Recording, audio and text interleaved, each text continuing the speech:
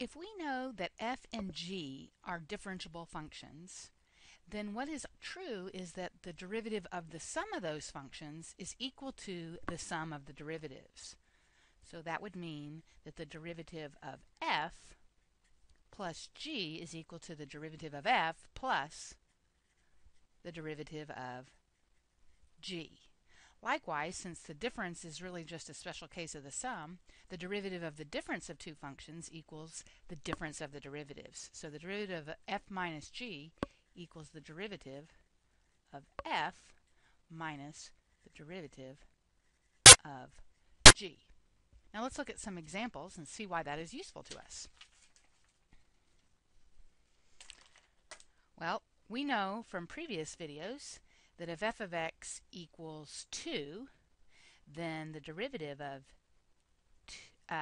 f is equal to 0, because the derivative of a constant function is 0.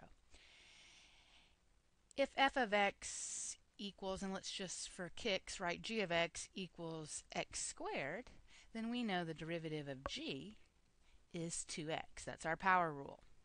Well, what if I want to take the derivative of x squared plus 2?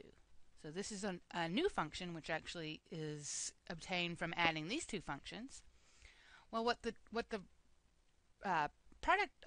sum rule tells me is that I can take the derivative of each term. So the derivative of x squared plus the derivative of 2. So we know from above this one is 2x and this one is 0. Let's look at another example. Let's say I want to take the derivative of 3x cubed minus x squared plus 2x minus 3. Well, what the sum and difference rule tells me is that I can take the derivative of each term. Now, I can write it out by distributing the derivative to each term and then evaluating, but really what I'm going to do is just take the derivative of each one. So the derivative of 3x cubed is 3 times 3x squared minus 2x plus 2 minus 0. And to clean that up a little bit, it's 9x squared minus 2x plus 2. So that's how we take the derivative of sums and differences of functions. Now, if you're comfortable with that and you're ready to go on and practice some problems, then please do so. What I'm going to do for the remainder of this video is to algebraically prove the sum rule, which also applies to the difference rule. And so if that's not of interest to you, then you can exit the video. But here we go. Proof of the sum rule. Okay, and we're going to do this as we've developed our previous rules, and that's with the formal definition of the derivative. This time I'm going to use the H definition. So if f of x is my function, which is equal to little f of x plus little g of x, then the derivative of f of x, which really equals the derivative of little f of x plus g of x, is equal to the limit as h goes to 0 of big F of x plus h minus big F of x all over h. And so in terms of my little f and g, this limit is equal to little f of x plus h plus g of x plus h. Let's move this over so we can see it all. Minus, be careful and put this in parentheses, f of x plus g of x all over little h. All right, let's work with this and see if we can manipulate it in such a way that we discover the results that we want.